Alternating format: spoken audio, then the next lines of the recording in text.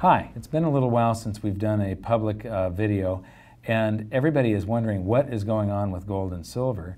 And what I want to do is sort of cover the big picture. A lot of people lose sight of the big picture, and it's keeping that big picture in mind that allows me to sleep at night through these pullbacks and makes me feel very, very comfortable with my position. And I'd like you to be as comfortable too, I hope this helps. This information I had a webinar that I did with Dave Morgan of silver-investor.com for his mastermind group a couple of weeks ago. And the last 20% of the presentation contained these slides, and for a lot of people it was sort of a revelation. So I wanted to bring this to everybody and show them what's going on. So again, we've seen this before. This is the Federal Reserve creating base currency. So this is the paper dollars that exist. And what you see is there's QE1 and 2, and here we are in QE3, which is open-ended. It's just $85 billion every month. And so this chart is over a month old, so that we're up here somewhere now. But here's the thing. This is the Y2K bugs that Alan Greenspan thought was going to take all of the banking system down. And that's his response to that emergency. That little blip is 9/11. So that is the response to the emergency on the scale of 9/11. This is the response to the crisis of '08, and what it's saying is that there's a huge emergency out there that they are still responding to, that the crisis of '08 has never gone away. Everybody's feeling good now because the stock market is up. Sure, it only took $2.2 trillion to get it there. So why aren't we seeing massive inflation if they've created all of this currency? Well, because this has been created by the Federal Reserve, who is owned by the world's largest banks, and it's been a gift to their owners. This is the excess reserves held at the Fed by the big banks. So excess reserves are reserves in excess of what is required by law at whatever the fractional reserve ratio is for fractional reserve lending. So the banks have to have a certain amount of base currency to be able to create loans off of. And so normally they keep right at the minimum, which is 0 reserves or just a little bit above it. Again, this is 9/11. And here we are, all of this currency gets created and then leaks out, created and leaks out, created and leaks out into circulation and created. So there's almost about $1.7 trillion of the currency that has been created, the 2.2 trillion or 2.3, that is just sitting on banks' balance sheets. But they get to use this as leverage in the stock market. They get to use it for margin requirements. And so this increases the gambling in the stock market and helps propel the stock market up. So the stock market's up, but it only took $2.2 trillion to get it there. This is gold in today's dollars, and this is inflation adjusted using the pre-Ronald Reagan CPI, the Consumer Price Index. So the basket of goods and services that we used to track to calculate inflation up until the Ronald Reagan era, and then it started to change, and every president since Ronald Reagan, every administration has meddled with it more and more and more, to where it doesn't really resemble reality today. Instead of the CPI, I call it the CP-lie. But Shadow Stats, John Williams of Shadow Government Statistics, shadowstats.com, recalculates consumer price inflation based on the pre-Ronald Reagan CPI basket of goods and services. The truth probably lies somewhere in the middle between that original CPI and the one that they use today, where they keep on changing it every year. But what you see here is that 1980 high was equivalent to $9,950 basically in today's dollars, according to the pre-Ronald Reagan CPI. According to the CP-lie, it's $2,500. So gold would for it to be in a bubble, if all of the fundamentals were the same as back in 1980, gold would have to be somewhere between $2,500 and $10,000 for it to be in a bubble. The truth is probably somewhere in the middle. However, the fundamentals are very different from the 1980s to today. So I believe that you are going to see gold exceed that high.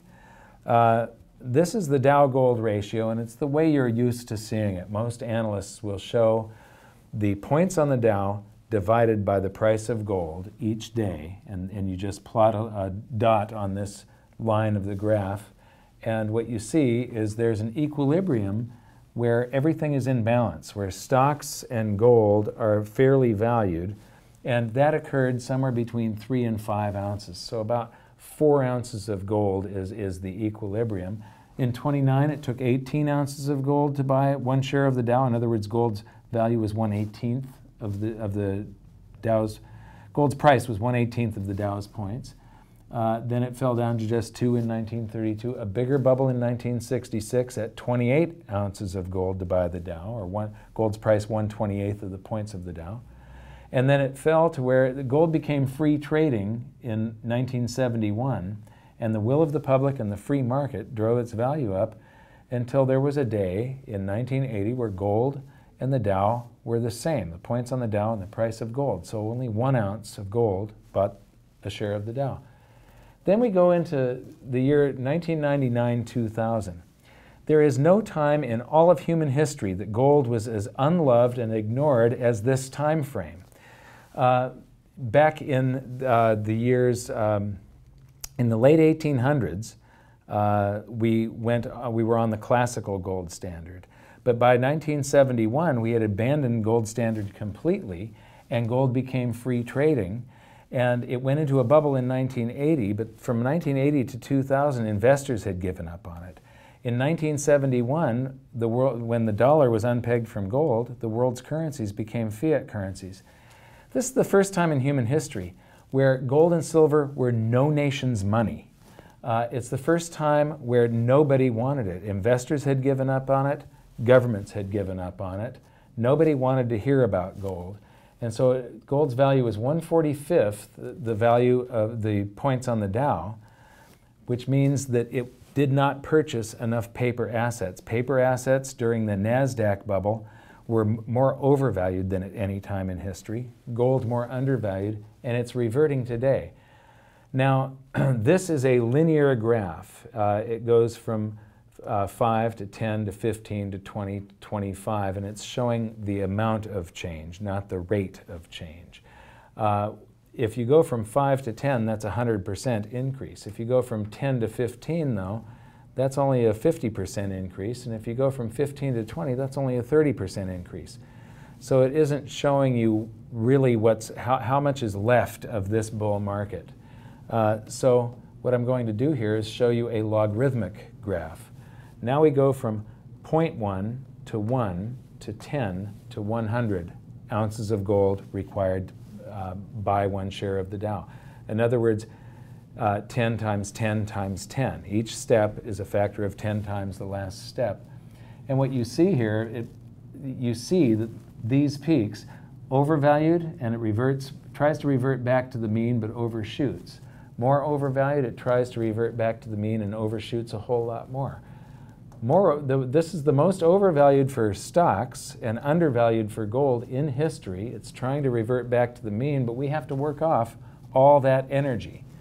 And so I'm expecting a day where gold's price is double the points on the Dow, meaning half an ounce of gold will buy the Dow. Now, I'm going to invert this because for most people, seeing a line going down, that's usually bad when a graph is going down. However, the way this chart is presented, when gold is rising and when gold is outperforming stocks, this line falls. So I'm going to invert it and give you the gold-Dow ratio instead of the Dow-gold ratio. And so gold is rising currently.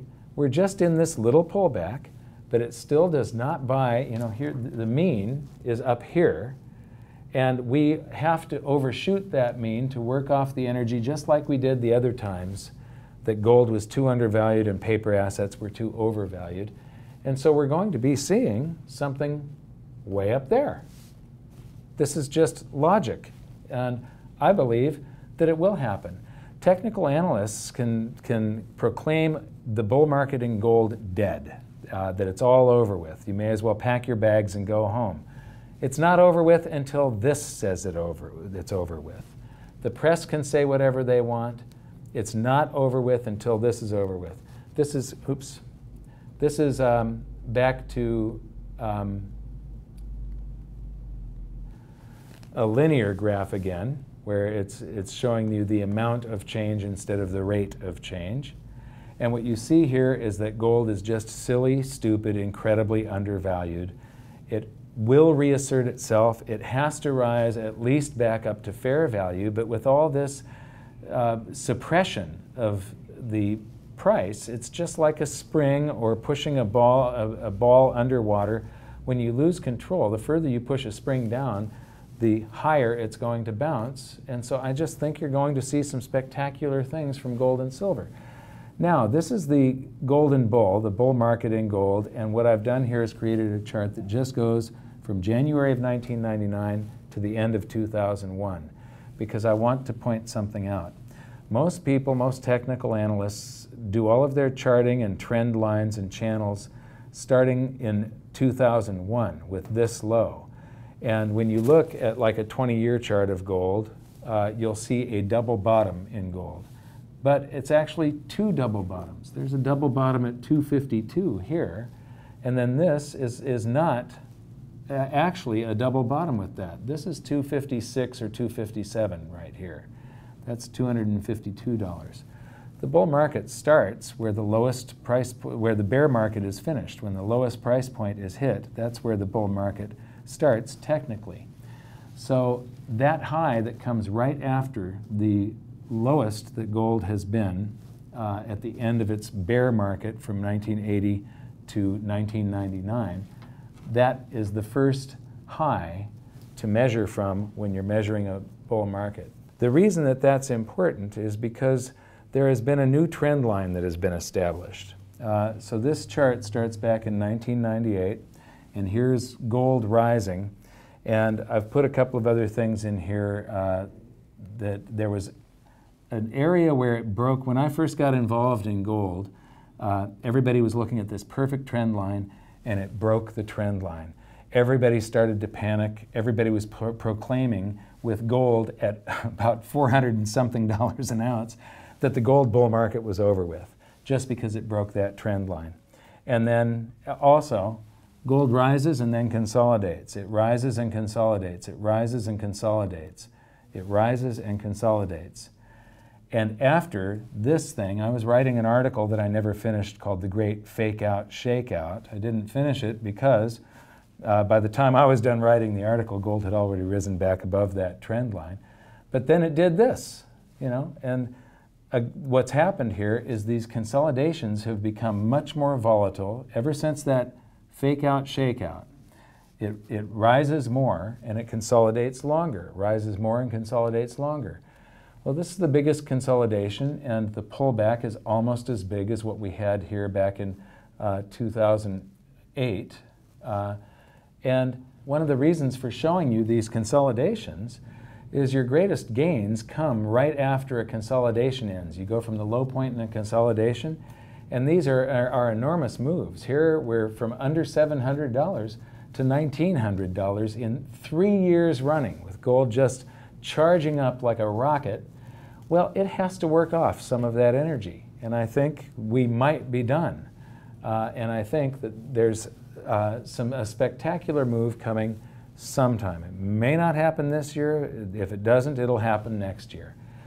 But because this is actually the low and not this, you have to use that first high as a trend channel line. So you go from that high to this high. If you duplicate that line and move it down here, what you see is 3 intercepts. And this graph was presented in Australia about a month ago. Since then, this has come back down, and today it's sitting right on that line again. And then this, I'm going to talk about silver for a second. This is the gold-silver ratio inverted, so that when silver is rising, this goes up. So This is when silver's value is 1/20th of gold's, 1/40th, 1/60th, 1/80th, and 1/100th of gold's price. And what you see here is that we go along at 12 or 15 to 1, that range. The reason for that is that for the first 2,000 years that gold and silver were money, the average exchange rate was somewhere between 12 and 15 to 1. It varied different places on the planet, but the average around the planet was about 12 or 15 to 1. And the reason is that's about how much more silver there is that's mineable than gold in the Earth's crust. But then along comes the Comstock lode and the Silver Valley in Coeur d'Alene, Idaho, some of the biggest silver strikes on Earth. And then we began the classical gold standard, and countries around the world demonetized silver and relegated it to just change. And so treasuries started dehoarding it, and silver's value plummeted to where, in the Great Depression, it was 1/100th of gold's value here. And so it's been out of whack now for more than a century, but one of the things that happened is with World War II, electronics came of age, and we used up all this above ground silver. Now, silver is only cheap because people think it should be cheap. It's also a byproduct of base metal mining. This natural ratio of 12 to 1 was when you mined silver and you mined gold from gold and silver mines. When we had the real estate booms and so on, as electronics and everything in modern society came of age, the industrial society, we started producing a lot of copper for copper wiring and copper plumbing, and what that does is produce excess silver, and it kept this suppressed. And during this time, though, we used up all the above ground supplies, all these stockpiles that were left over from governments dishoarding silver, and so that's gone. Above ground stocks are we're just coming off extreme lows from back in, I think, 2007, 2008. The above ground stockpiles of silver measured in average months of how much silver is above ground compared to the rate that you're using it, how many months of silver are left. And normally there was always at least 5 to 10 years of silver above ground. If you stopped mining at any given moment, what was above ground in stockpiles would last 10 years. Well, we got down to a point where it was just about 3 months of silver left above ground. If you had stopped mining, industry would have consumed it in just 3 months.